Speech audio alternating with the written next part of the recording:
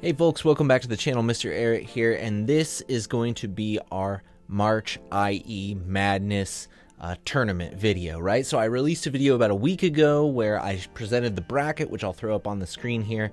And what we're doing today is we are going to go through each of these matches. I've got all my notes down here in front of me. I'm going to go through each round, talk about the winners, talk about why I chose them as the winners. Ultimately, we're going to get down to who is number one in this group of 10 different iems. Before we get into each of the specific matchups, I just want to talk about a couple of testing things and how I went through this. Again, these are head-to-head matchups, so, you know, I only tested one iem versus another iem. I'm not thinking whole picture-wise. I did all of my testing using the Cayin as my source. This is just kind of my go-to, you know, iem portable player. That I just link to my phone through Bluetooth. I know some people will be critical of that, but it's a practical thing for me, and it's just what I normally listen to iems with. Okay, the other testing method that I did was I have two different playlists, and I pretty much would just listen to a couple of songs from each playlist. One is a more acoustic folk-based playlist, which is what I listen to a lot of the times, and then the other one is just some more recent kind of pop songs that I enjoy, just to give an alternative, you know, genre to compare to. So I would listen to a couple of songs of each, and then in particular, I would also just listen to one song with each iem, which is Scary Pocket's cover of Bo Burnham's song called Get Your Hands Up or something like that. I don't even know what it's called actually, but that's been an earworm of mine lately, so I'll link to that one down below as well. I've just been enjoying that song, so I listened to that one quite a bit. So with that being said, let's go ahead and dive into these matchups. I'll show you the iems a little bit while I'm talking about them, but we'll try to keep it pretty brief between each matchup, just so this video isn't super long. So our first matchup was between the QKZ HBB and the Salnotes Zero. Now, another thing I should mention here is price isn't really a factor. It was all sound-based, so accessories, comfort, none of that stuff is really playing into this, unless it was so close on sound that I needed some sort of a tiebreaker, and then I kind of started to consider like comfort, accessories, price, those types of things. So let's go through the HBB first. I think the HBB, you know, really good timbre on these guys. I found it to be fairly holographic in its imaging presentation, much more leaning towards that end as opposed to accurate presentation. That's probably my one real criticism of the HBB, is I feel like the imaging isn't great. It's engaging, but I don't feel like it's very accurate. So, you know, there is spatial information, and there is some interesting stuff going on there. I just don't feel like it's super on point as far as that goes. I feel like the vocals are a bit pulled back on this guy, but overall, I feel like it's a pretty balanced sound. Highs are rolled off a little bit. I did think because of that the clarity was kind of lacking on the HBB as compared to the Zero, although I do prefer the bass of the HBB and felt like the bass on it was really strong and full. Okay, as far as the Zeros go, I've already reviewed this one, and I really love these guys. Notes that I had on these, instantly I felt like they had more clarity than the HBB. I felt like they were more balanced overall in their frequency response, had better highs, but not as strong of bass. But I felt like the bass was more in line with the rest of the frequency response. Imaging, I think, is really good on the Zero, more natural, I feel like, and very accurate, especially when you consider the price. I just feel like I can really live with the Zeros, and I could go to them a lot. So my winner for this first round, we've got the Zero over the QKZ HBB. So our next matchup is the Etymotic let me see if I'm saying this right, ER2XR versus the 10T2. Now this one's a little bit different because, you know, the ER2XR, or however you say that, it's the only one of any of these iems that had an attached cable, and they definitely have the most kind of interesting design. If you know anything about the ieMadness stuff, they're these basically skinny cylinder shapes, and they really get shoved into your ears. So fit can be a little finicky with those. Like I said, I didn't really take that into account here, but that's just something to note on these different headphones. And then they were going up against the 10 T2s. This is the revised version. And you know, these are just have been like a go-to IEM in about the $50 price range for like a really long time, and there's good reason for that. So when I was listening to the T2s, I felt like nothing really stuck out as being bad when I was listening to them. Like they sound good pretty much overall. There's a slight upper veil I felt with them, but all around they're like pretty competent and easy to listen to. I love the form factor of them. I love the build of them. I think for the price, all that is really, really good. There isn't tons of spatial information with these guys, but they have good base layers and texture to it. So I just thought all in all, this was a really, really strong sound. I kept thinking, like, if I was designing, you know, an IEM or like a true wireless system, like this is probably pretty close to the tuning that I would want to go with, just because I feel like it's going to be enjoyable and accessible to most people. Like I feel like this is a very, very agreeable frequency response. When I was listening to the ER2 XRs, I thought it was going to be really tough when I was comparing them in the first few seconds. I do think this is also a very competent, very well-tuned IEM. There's definitely more detail with the ieMadness here. I thought they were less shouty. I thought they felt a little more refined. Although I did find that there was some sibilance in the upper frequencies with these guys. So ultimately, sound I felt was kind of a wash between these two, and this is where the tiebreaker comes in. Because of the price of the T2s is half as much, and because I like the form factor better and think the build is better, I gave the nod to the T2. So the T2s are going on to the next round. Okay, so jumping over to the other side of the bracket, we had our first wildcard matchup, which was the CCA FLA versus the KZ ZNA. Okay, so the CCA FLA, I felt like these guys were just really bass light, like shockingly bass light, I thought. And maybe I just wasn't getting a great seal or something with them, but you know, that factors in as well. I did think the extension on both ends was pretty good with them, but just the bass was just so pulled back that I was kind of, you know, I just wasn't really enjoying myself with the FLAs here. I really think that the tuning here is they're going for a more technical tuning, but I just don't feel like it has the technical prowess to really pull it off. So the CCA I didn't really enjoy that much. Now, the KZ ZNA, you know, I've had quite a few KZs, and they're always pretty decent for the price, but they've never really wowed me, and I think the ZNA kind of falls into this category. You know, I thought it sounded lowest resolution of, like, all of these IEMs. I thought this guy was the lowest resolution. It's probably also the cheapest IEM here, though, so that's kind of understandable.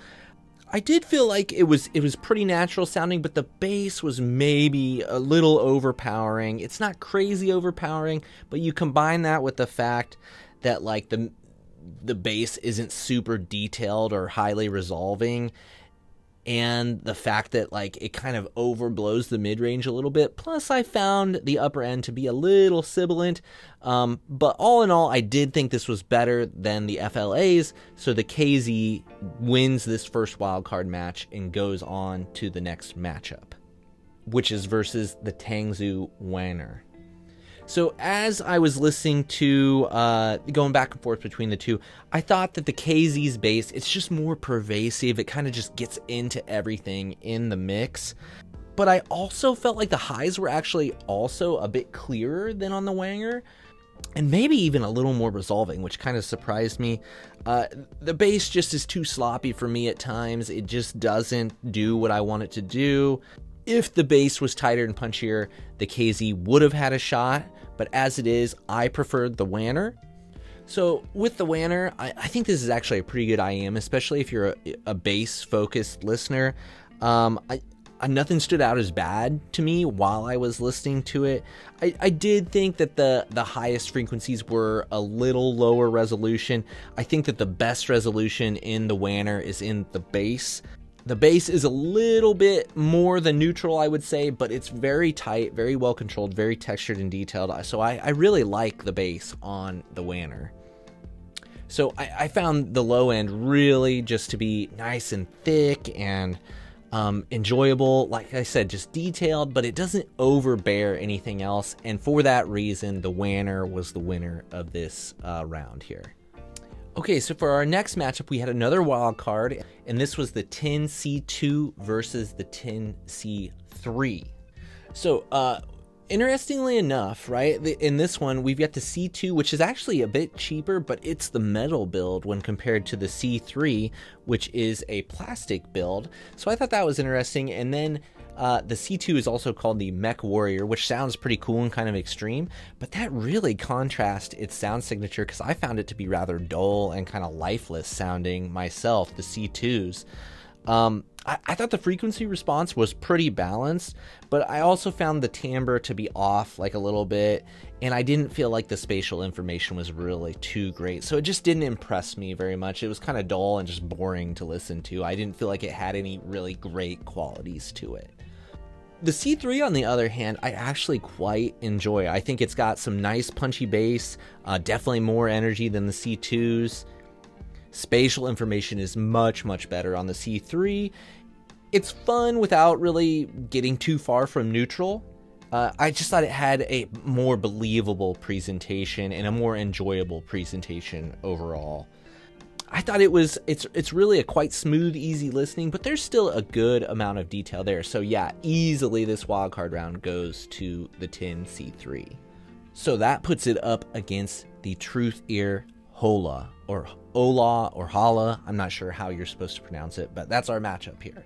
So here's the Truth Ear, and I did really like this. I've tried this one a little bit before. I haven't had a ton of listening time on it, but I do enjoy this iem, and I know a lot of people really love it.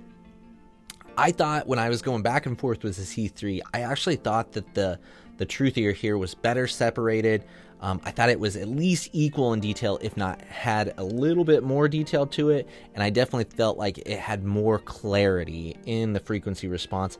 However, as I was going back and forth with the C3, I just felt like I liked the C3 better. I felt like it was smoother. I felt like it was a little more neutral of a presentation, and just it was easier to listen to and easier for me to get into and just enjoy myself with the C3. So the C3 beats the Ola and moves on to the next round. Okay, so now we're down to the final four here. And the final four, our first matchup is going to be the Zero versus the tin T2. Now with the T2s, again, I just found it really hard to argue with the T2s. It's a very agreeable frequency response, like I said earlier. It's good detail for the money. There's no major flaws in it. They're comfy, they're clean. I just feel like this is a good default iem to recommend to people. It's just a great starting point all around. I think most people would really enjoy this iem. I did feel though like the Zeros just had a little more sparkle to them, a little more clarity. They are perhaps like a bit thinner in the mid-range, but it just feels more organic to me. I don't feel like it's as like compressed sounding, and when I say that I mean in the dynamic range sense, as the tin T2s. So this one was really close for me. So again, I kind of went to the tiebreaker of just like price for it, and I mean the Zero comes in at like $20 or a little bit less even, whereas the T2 is about a $50 iem. So I just again think when you start to bring price into the equation, then the Zero is going to take it. That by no means means that the T2 is bad. I really do like this iem and would definitely recommend it. I just think the Zero just packs such a great value for the dollar, so the Zero is going to the final round. So then on the other side of the bracket, we've got the wan'er, the Tangzhou wan'er versus the tin C3. Now going into this, I had listened to the wan'er a lot more, and I've really enjoyed that iem. I thought it was really competitive with the Zero when I compared those previously before this, so I thought it had a really strong chance of doing well here. Again, the wan'er is a very full sounding headphone, good texture in the bass, really nice full bass on this guy. The mids sound a little bit compressed dynamically to me, which is too bad because I mean mids are really important to me as a big acoustic listener. The bass goes really deep on it though. Again, definitely the best quality of the wan'er is the bass. It just perhaps isn't for like acoustic music, which, you know, again, that's one of my main genres that I like to listen to. So between the big bass and a little bit rolled off highs and a little more compressed mid-range, I just thought it felt a little more distance. Again, it just doesn't do super well with acoustic music. The C3, on the other hand, definitely has more prominent mid-range and less bass for sure. It's a little less exciting, a little less guttural, you know, emotion when you're listening to it, but it's more balanced and it's more detailed in the mids and highs. Whereas the wan'er is more detailed in the bass. I do feel like the C3's highs are still rolled off a little bit. It definitely feels like it presents space better, and there's no doubt in my mind that for acoustic music, the C3 is an easy winner. Again, I found it very, very easy to listen to, and I just really enjoyed it for the acoustic music, which is why the C3 is going to go on to the finals for me. Now, again, if somebody else was doing this review, somebody that listened to other genres, more pop, hip-hop, you know, electronic music, I could easily see them leaning towards the wan'er for sure. So again, if you're a bass heavy person and you really enjoy your bass, the wan'er might be the one to look for. But for me, I need a better all-arounder so I can listen to everything, and specifically for acoustic music. So the C3 is going to get the win for me. So our final round comes to the Zero versus the 10C3. Now the 10C3, the Zero doesn't really surprise me because I've really enjoyed that iem the whole time I've had it. The C3 was a little more of a surprise for me because I've heard almost nothing about that iem, and it's really a pretty good all-arounder. So this was an interesting matchup, and I spent a lot of time going back and forth, way more than any of the other matchups here. I went back and forth with the C3 and the Zero, and it was close. It was really, really, really close. They're both fantastic iems, okay? I do feel like a lot of what I've said before holds true here. You know, the C3 is just a very easy to listen to headphone, very smooth, good for all genres, but just easy to listen to. You know, I was doing some work while I was going back and forth with these, and the C3, it never had any glaring issues where it like pulled me out of, you know, the experience or made me think it wasn't that good. The Zero, on the other hand, is a bit sharper. It's a bit more sparkly. It does have less bass. They're both, I'd say, about equal in detail, really all around, but just the Zero's a little bit sparklier, so it's a little more exciting to listen to. They both do acoustic music really, really well, and I thought they both competed really well on the pop stuff too. But in the end, I just feel like the Zero is more exciting to listen to. Plus, again, if we come down and start looking at price a little bit here, then the Zero is less than half the price of the C3, which made my decision. Like, I was going back and forth, and then I just thought, well, I could go with the C3 on some tracks, and I could go with the Zero on others. So ultimately, let's just look at price and consider that. And that's where the Zero pulls way out in front. So the Zero is the March ieMadness 2023 winner. What a fantastic little iem for, you know, only 20 bucks. It's hard for me to believe that this is this good for 20 bucks, but a lot of these competitors are really cheap and a lot of them are really good. And like I said, if you have different preferences to me, you could easily have gone with one of these other iems. So I think as far as just iems that I could recommend, instead of you spending like $100 on an iem and taking a shot in the dark, my suggestion to you would be buy a Zero, buy a QKZ HBB, buy a 10T2, buy a wan'er from Tanzu, buy a 10C3, buy a Hala, right? Spend a couple $100, or, you know, maybe eliminate the 10T2 out of there and the 10C3 and just go with those few cheaper, like $20 ones, and try yourself a range of iems and then pick your favorites, right? And then compare it against something else. That's what I think is the best way to pick out the stuff you really like. And especially with iems that are only $20, you can play around for weeks and weeks with different iems and going back and forth and testing them against each other. And I think you'd have a ball, and you wouldn't be spending a ton of money either, and you'd be increasing your knowledge of like what different sound signatures you enjoy with what genres. And that's what this is all about, right? It's just having some fun, trying some different things out, and seeing what resonates with you. So I would encourage you, set up your own bracket, do your own little test, you know, head-to-head tests with some of these guys, because you'll probably come out differently from me, and that's all right. That's what enjoying audio is all about. I hope you enjoyed this little test and had a little bit of fun. I will go through and I will see who the winners are, and I'll come back and I'll make a little announcement with that, and then I'll get in touch with you and get you your prize if you were the winner. So thank you for watching. Thanks for participating. I hope you had a good time.